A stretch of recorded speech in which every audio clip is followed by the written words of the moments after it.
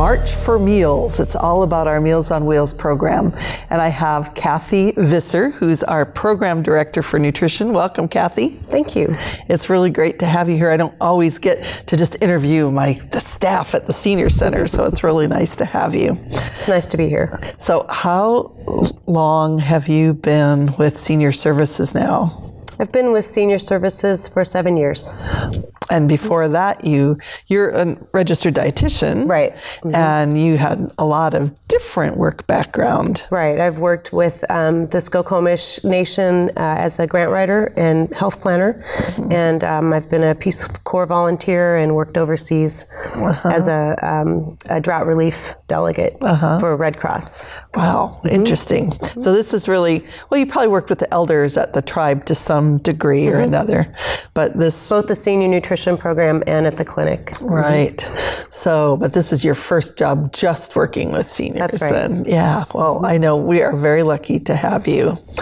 So can you tell me a little bit about the senior nutrition program, what Senior Services does, and kind of what it encompasses? Sure. Yeah. Well, the senior nutrition program, funded through the Older Americans Act, fundraising, and the client donation, is a program that provides community dining, so lunches for seniors, anyone 60 years or better, who comes into our meal sites. We have 7 meal sites in Mason and Thurston County where we serve lunch Monday through Friday, depending on the site. Some sites daily, like Olympia and Lacey, and Yelm. Other sites a couple days a week, like the smaller sites, Tenino, Rochester, Belfair, and then also in Shelton, 5 days a week, or 4 days a week now. We also do Meals on Wheels for homebound seniors, folks who can't get out, can no longer drive, or who are just being released from the hospital or nursing home. We send hot meals to folks 3 days a week, and then frozen meals to get people through the weekend in Mason and Thurston County. Okay. So can you give an example of what's on the menu? What kind of meals do you have? So as the dietitian and the program director, I do get the pleasure and to plan the menu. And we try to plan a variety of foods on the menu. Once a week we have a vegetarian meal. And other days we'll have meatloaf and homemade mashed potatoes and gravy. We provide a full meal deal. So each meal is planned to provide a third of a person's needs. So, 3 ounces of protein or the equivalent, 3 servings of fruits and vegetables, 2 carbohydrates, dairy, and dessert. Usually we also provide some dessert for folks. But, as important as the meal is the social opportunity that our program provides for people to come out and get together and visit, spend time together. And food is important, but I believe that the social part is equally as important for both our community diners who come in for lunch and for our Meals on Wheels folks who may only see their driver during the day. That may be the only person that they see. So the social aspect and the outside contact is also important. Right. So say somebody's interested in the community dining part first. Let's talk a little bit about that. How would they know, what's on the menu, particularly that day, if they were going to come in? Well, if you get the senior news, the menu's printed in the senior news. We also provide menus at all of our sites that you can take home. You can call and ask. But we have a menu cycle and a variety, of menu items throughout the week. Okay. Can you think of another way? Well, I think calling is always a good one. Yeah. And I know that sometimes they get fresh donations in, so they might tweak or change the menu. So the menu is always subject to change. That's true. Right. Yeah, right. Especially in the summer when we get a lot of donated produce. Yeah. I remember when Rhea was our cook at the Olympia kitchen, she had a gentleman that called him every day to find out what was on the menu. He wanted to know what to look forward to.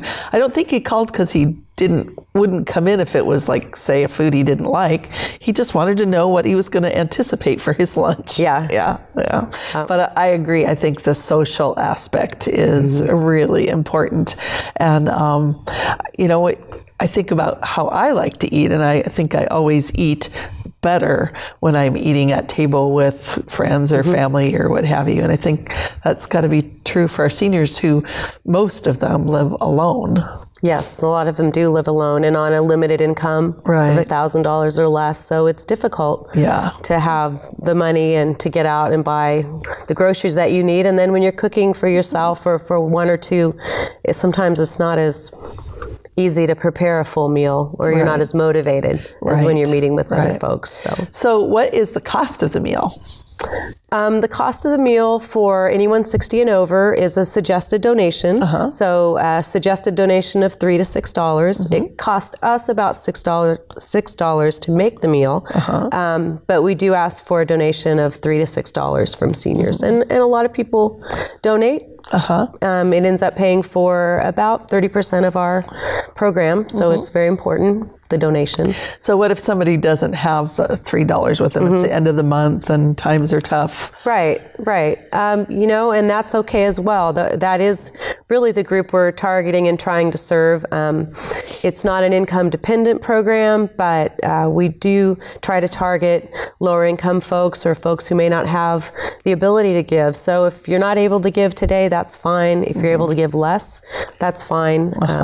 It all works out in the end. So I'm just going to announce now that March 10th is my birthday and I'm turning 60, and I finally get to sign on the senior side of the paper. All these years I've signed on the under 60, and I've put in my payment for a meal. And now I'm going to be able to make a donation, but I will make a donation. I won't just scoot by without putting it in. You're always good at paying for your meal. So now you get to eat as a legitimate senior. That's right.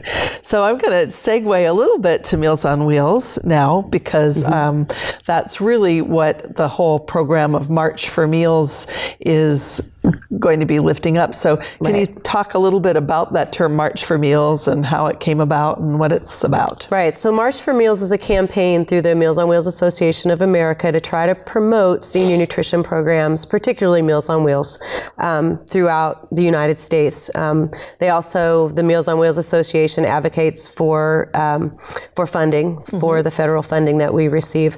But March for Meals is a time to raise up the program. It started out as Meals for Mayors, where we would bring in city mayors to serve lunch, to go out on a Meals on Wheels route. And then they expanded the program and the campaign to include other politicians. And now we've expanded it even more to more of a Champions Week, where we bring in folks from all walks of life to learn about Meals on Wheels, to serve a meal, maybe work in the kitchen or go deliver a meal. So it really lifts the visibility of the program. And I have it on good authority that Trudy Inslee, our governor's wife, is going to be one of our champions who's going to go out and come down and help us cook or go out and deliver a meal. March 17th. On St. Patrick's Day. Ooh, how great is that? That'll be exciting. I also hear we're having the Rainiers baseball team mascot come, Rhubarb the Moose or something. Rhubarb the Moose, Rhubarb the Moose is going to come. That'll be exciting. That should be fun. Plus a regular assortment of elected officials, and so it should be really fun. So I know this year, as last year, we were actually having a kickoff event for March for Meals, and I think that is on the Wednesday the 4th. At Hanson Motors. At Hanson Motors in the evening, around 4:15 in the evening. And we'll have some folks there, some Meals on Wheels drivers, and this speaker just kind of talking about the importance of Meals on Wheels, and having some cake and coffee and just a good time to kind of lift that up. They make a really nice spread at Hanson Motors. They're very good to us. They are. They've been a really great sponsor and sponsored our big food drive that helps us get that was amazing emergency food out to our Meals on Wheels recipients too. So I know we also are going to be doing some fundraising that month during March for Meals as well. And March 24th is a dine out. Do you want to talk just a little bit in general about that? So Dine Out is a program where participating restaurants, basically you get your friends together, you take them out to a restaurant of your choice that's participating in March for Meals, and a portion of those proceeds from that day, the entire day from the time they open until the time they close, goes towards Meals on Wheels. And to find out about the restaurants that participate, you can go to our website at www.southsoundseniors.org. Right. And hopefully we'll have a poster, and maybe our wonderful director Tom can put it up on our television screen here too. And then also this year, for the first time ever, Ralph Thriftway and Baby Thriftway are going to be selling our little Meals on Wheels trucks. That's right. Up at the front counter, you can make a donation to Meals on Wheels and sign your name on a truck, and they'll post it, which is really a exciting. Great community supporter too. Yeah.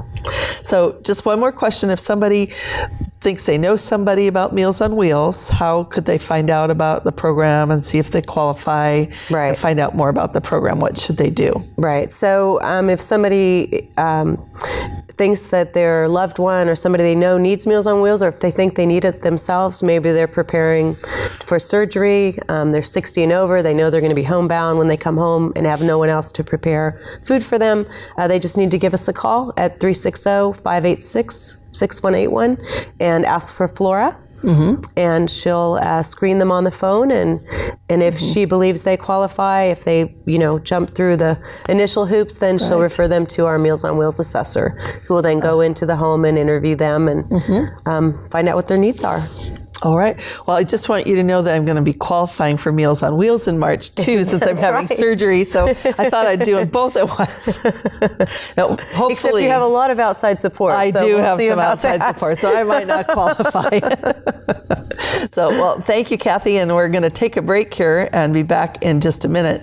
But I want to thank you for coming and just explaining about the program. Happy to be here. Okay. Well, stay here for just a minute, and we'll be back. So please stay with us.